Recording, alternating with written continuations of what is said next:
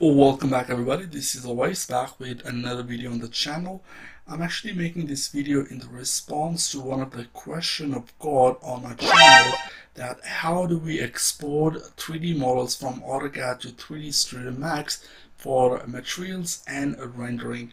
First of all, AutoCAD is pretty limited for materials and rendering, so a lot of people use 3D Studio Max to make a photorealistic rendering. So in this video, I'm going to show you how to do that.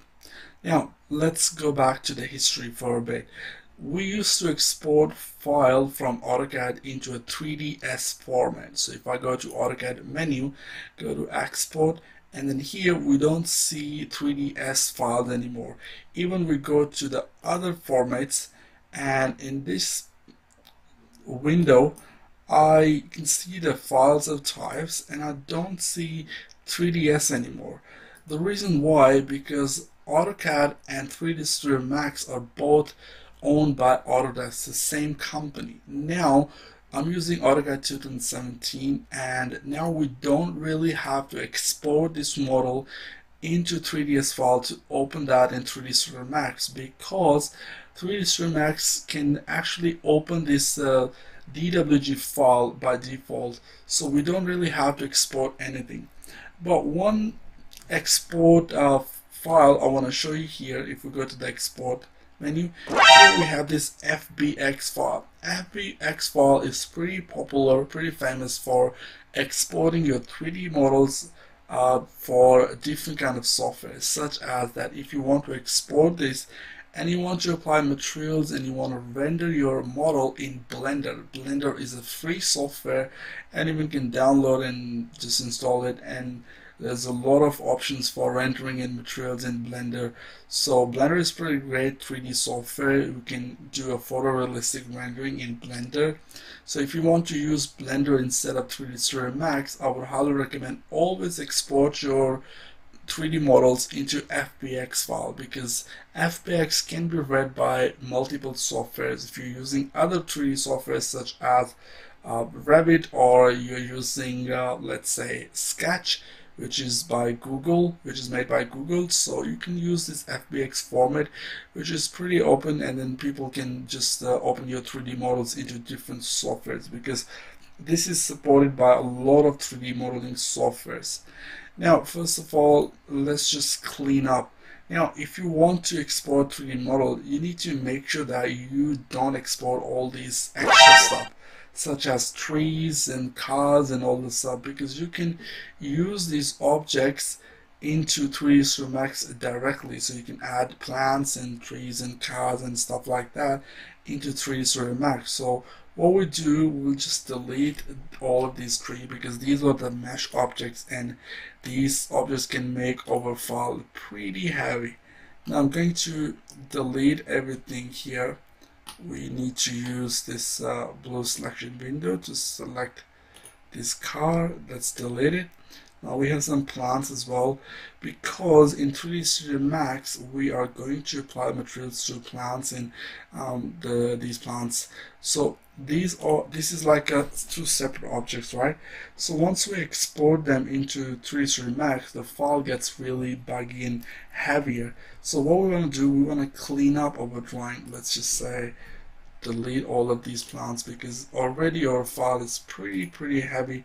So it's a good idea to clean up your file and then import all these blocks into 3D Studio Max directly, or in Blender, because those softwares can handle these mesh objects pretty good compared to AutoCAD. Now let's just say I've got this 3D model ready to export. One more thing I just want to get rid of is I want to get rid of this camera, because we are going to add another camera in 3D Studio Max. We don't need this camera anymore. Okay, so we got this done. Now we can save as this file. Let's just save as, I'm gonna save as to, let's just say desktop, and I'll just say ready for 3D Max. Okay, and now here you can see we have the file of types. Here we can select whatever we want. Just don't select the old file like AutoCAD 2000 model. There's no point to store this 3D model into AutoCAD 2000 model, because I'm pretty sure no one's using AutoCAD 2000 in 2017. So we just save that file in AutoCAD 2013.dwg file, and then I'll just save it. Once it's saved, I will go and open 3D Max, and I'll show you how to open this. It's pretty simple. All you have to do is just open the file, and then we can go to my desktop, and I'm gonna find 3D Max 2017. If you're not using 2017, no worries. You can use whatever 3D Max, not older than 2010. I'm pretty sure it should work, but I'm not sure about older software. So 3D Max 2017, I just downloaded it recently, and it's pretty great. I'm just waiting for it to start, and then I'll show you how to open this. I'll do a few more videos on how to apply materials and render in 3D Max 2017. Pretty latest software, right? So I'm just waiting for it to start. It's blowing my computer so far. I get about, like, say 50 likes on this video, I will do a complete series of AutoCAD, Autodesk 3D Studio Max 2017, including modeling, applying material and stuff like that. I've got another course on Udemy how to use this software. So now we just have to go to the 3D Max menu, simply click on open, and then we go to desktop where we save the file, and then here I'm going to change this to all files, and then I will find the file as saved, ready for 3D Max. So just double click on that to open that file, and this is the option we need to pay attention to. Now for the geometry, leave that everything in default, right? It's gonna just auto smooth and all that stuff. Okay, so leave that everything in default. We need to go to the layers. Now here there are probably a few layers that are 2D. We don't need them, right? So here there's two options on the top: skip all frozen layers, select from the list. So if I select that, I can select which of the layers I want to import. So if I select this 3D wall, and now by default it's actually everything is on, so you can deselect everything, right? But what I'm going to do, I'm going to just skip all the frozen layers.